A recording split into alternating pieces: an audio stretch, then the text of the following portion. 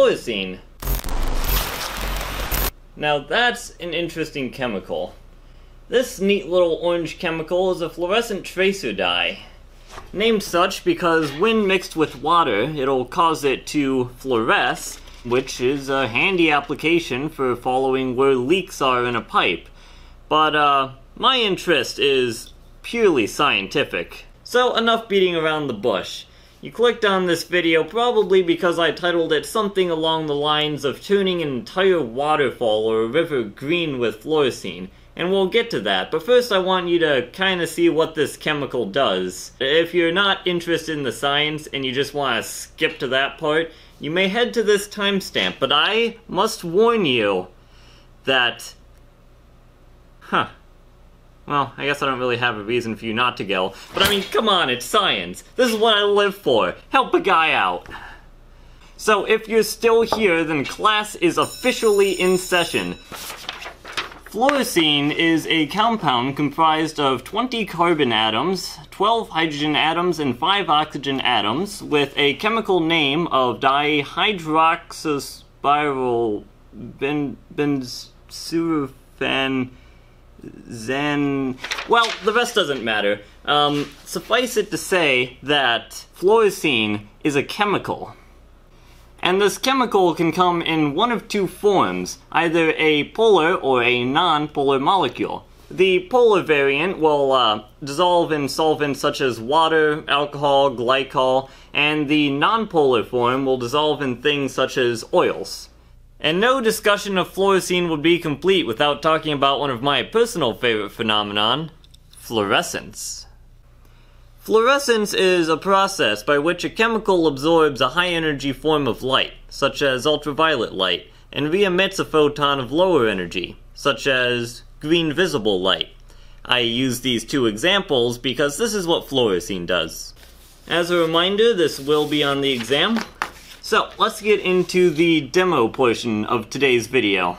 So, here is approximately 2 liters of water, and as our UV light source, since we can't use the sun because the university keeps denying my request to knock out the 2 floors above us and put in a skylight, then I can use this 1000 watt UV table lamp.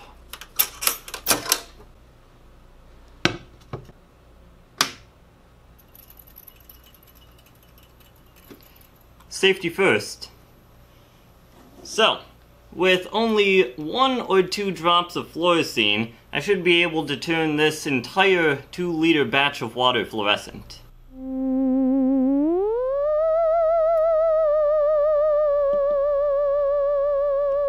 I forget whether I mentioned or not, fluorescein is only semi-soluble in water, so it'll take a little bit of time to completely mix. We can expedite this process by stirring.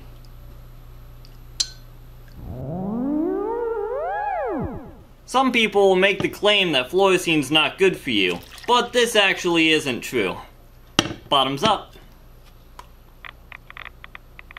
Yep.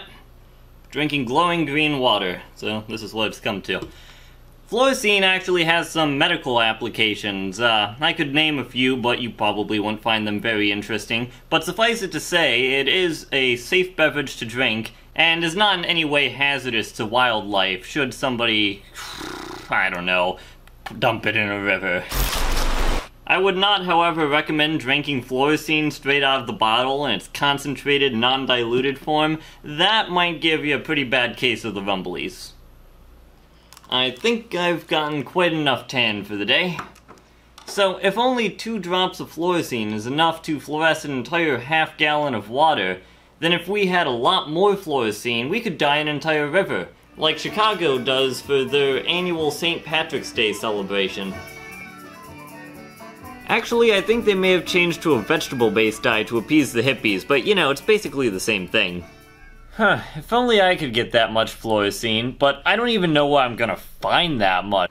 Just kidding, I already purchased a gallon from the hardware store. This stuff is actually quite inexpensive. And if our ratio of fluorescein to water holds, then that means that with a gallon of fluorescein, we should be able to fluoresce over 67,000 gallons of water. And that brings us to the field trip for today's video.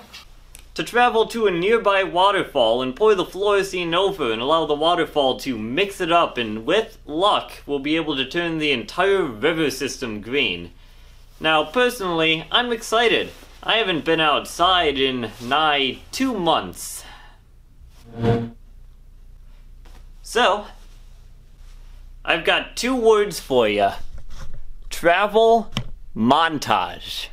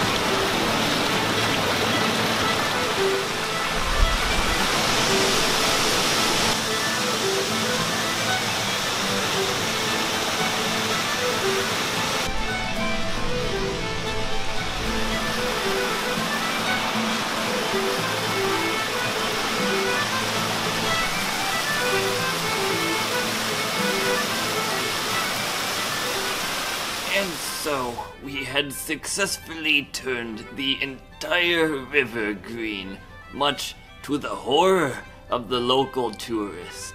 And when we returned to the falls a few hours later, we had found that all of the fluorescein had been rinsed away by the falls, proving once and for all that dilution is the solution for pollution. Did anybody get angry with you? Oh yes, I was given a stern warning never to do that again. I remember dabbing on the individual. It was a dance move in my time that looked like that. But trust me, it was really cool. Did you ever do it again? Oh my God, just pull over! Well, that might make for an interesting story for another time. Yes.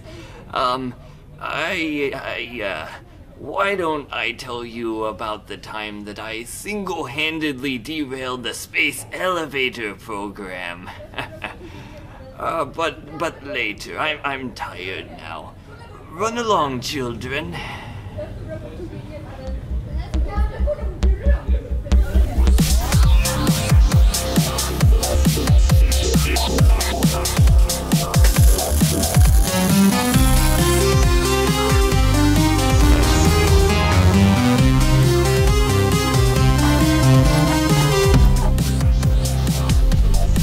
Hello everybody, Editor Dayton here, coming to you on the eve of the upload.